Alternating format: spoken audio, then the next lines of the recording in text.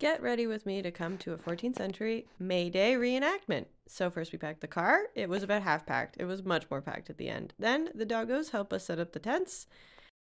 This was most of our setup, though more people came later. This is the pavilion that I stayed in. I borrowed it from my friend. It is huge and amazing. Then we got to get me looking more medieval. So start with the shift.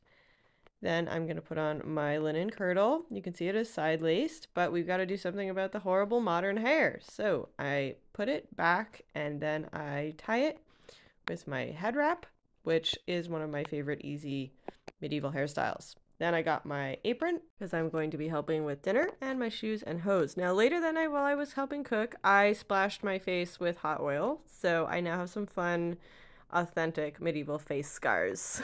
So stick around because I have lots more fun medieval stuff for the next couple days.